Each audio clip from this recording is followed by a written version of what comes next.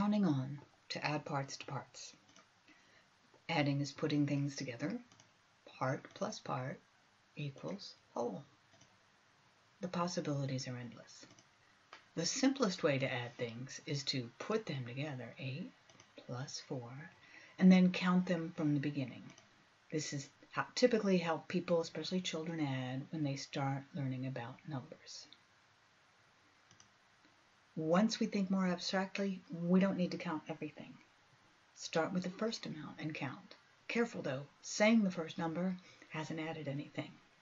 Counting starts with the next number. So to add 8 plus 4, we start with 8, and then 9, 10, 11, 12. 8 plus 4 is 12. We can think about the amounts on a number line too.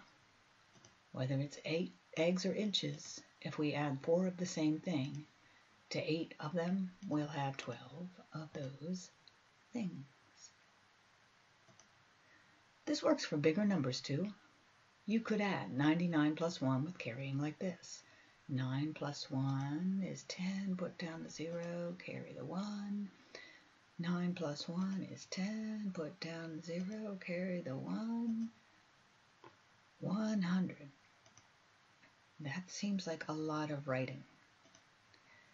Or we could count forward one. Start with mile marker 99. The next marker would be 100. You don't have to see all of the first 99 to know they're there. Move forward to add 1. The next mile is the same size as the first 99.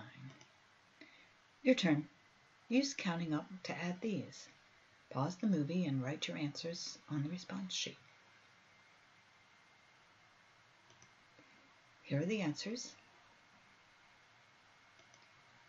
Awesome. Practice this math in your head next time you're waiting for something. And if you're taking this online, there may be online quizzes waiting for you.